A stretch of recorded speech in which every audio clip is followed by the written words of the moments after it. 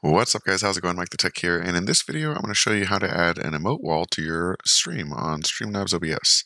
So what you want to do is you want to log into Streamlabs, the website, because you can't just add it from the Streamlabs interface just yet, and we want to go to All Widgets under Essential, and this is a free feature, so you won't need to be a member of the paid Streamlabs to use this. Once you're on the All Widgets page, you can either search for or scroll down and look for the emote wall. Go ahead and click on this emote wall here, and then you're going to want to copy this code here. So we click on copy, and we have it in our clipboard. We can change some settings like how long the emotes last. I have mine set to 30 seconds, which is a bit lengthy. So you can change it to like 15 or whatever you want it to be. You can also choose a scale and how large you want them to be.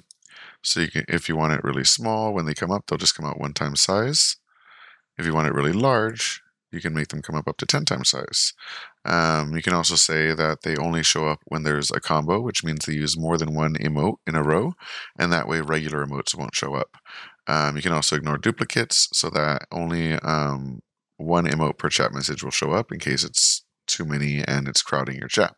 So those features are there for you to choose, and then once you've gone ahead and enabled it, go ahead and copy that clipboard again and head to Streamlabs. Now in Streamlabs, you're going to go ahead and click on the new source, and you're going to choose browser source. Go ahead and add a source. I already have my emote wall, but what you're going to want to do is add a new source. And then you're going to change this and type in my emote wall. You can name it whatever you'd like, and click add source. Now you're going to paste the URL of the code here. And you're going to set the height and width of this emote wall. So we'll put 1920 by 1080.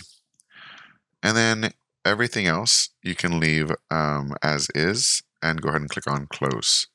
Now let's go ahead and add a scene for the background. Let's go ahead and add a video capture device. And I'm going to add a new source.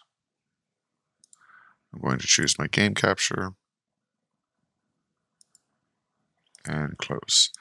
Put the emote wall in front of it, and make sure that the emote wall is above your other items here so that it shows up above. If you want it to show up behind something like your camera, you can make sure that it's below your camera, but you want to make sure that it's above most of the things, especially if it takes up the whole screen like this background. That way you can see it. Now we're going to test it out. We're just going to go to our chat here, and you're going to type in some emotes. So let's go ahead and just type a bunch of lols, and you can see them pop up on your stream. Easy as that. So that's how you enable the emote wall on Streamlabs OBS. If you have any questions, please go ahead and leave them in the comment section below. And as always, thank you so much for watching. Peace. What? You've never heard of Stream Savers? And you thought PewDiePie was the only YouTuber to make a game? I made a game too, and it's called Stream Savers, and it's available for pre-order right now for $9.99, and that's a great price.